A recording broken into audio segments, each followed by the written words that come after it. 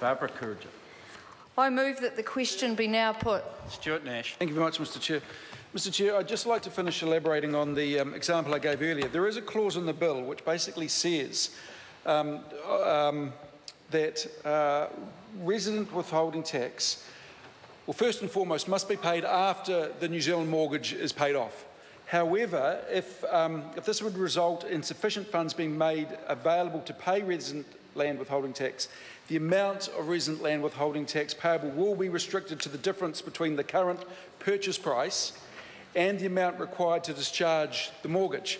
And the thing that we talked about in the Select Committee about this is how would that sort of situation arise? Now, let me give you an example. An investor buys a property for $1 million, sells it 18 months later for $1.5 million. Not unheard of in any way, shape or form. So they have made a profit of $500,000. If it's a company, there's a $140,000 tax liability there. But the interesting thing about this is for this clause to come into play, there would have to be a New Zealand mortgage of 1.36, or a mortgage above $1.36 million.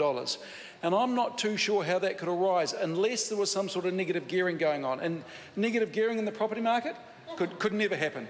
Could it? Could never happen. I remember, Mr Chair, trying to buy a house in Auckland at one point in time, and I thought I'd put in a very good price. It had a valuation of about $700,000. It was a long time ago, and I told that it had the guy had a $1.5 million mortgage against it. It was a well-known property developer, and he'd just geared this up. So we just have to be a little bit careful about the games people play. And I suppose, as Jacinda Ardern has just outlined, there are those who will seek to game the system no matter what. Mr Speaker, I think it is probably worth looking at the definition of residential land in New Zealand, because we probably all have an ordinary person's, have a reasonable person's definition of residential land, but it is slightly more complicated than that. So the definition of residential land is land that has a dwelling on it. Well, that makes sense. That's I suppose, what we would automatically assume. But it's also land for which the owner has an arrangement that relates to erecting a dwelling, i.e.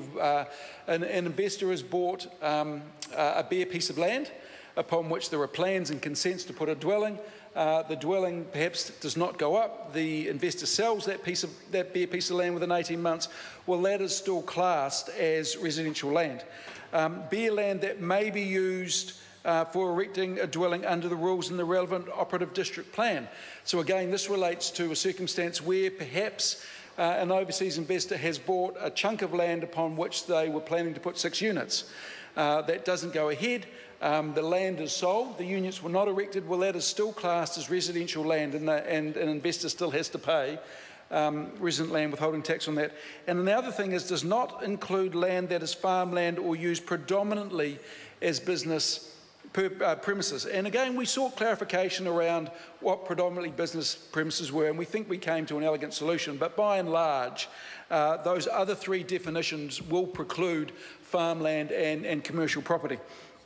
There is one thing, note that the reference to income under the Bright Line test means that there will not need to be a land title transfer.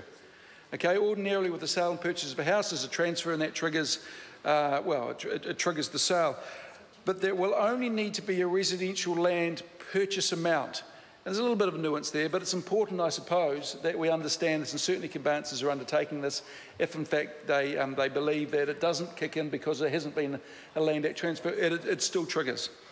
This means that, for example, off-the-plan sales will still be subject to resident land withholding tax if conditions are also met.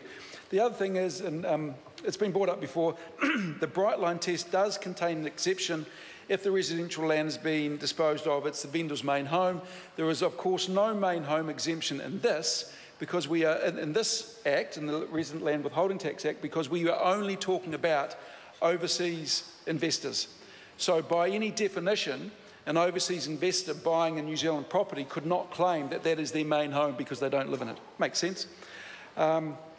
The other thing is there will be an exemption or rollover from relief of resident land withholding tax for inherited property and for transfers of relationship property under the Bright Line test. Again, keeping in mind that we're only talking about a 2-year window here.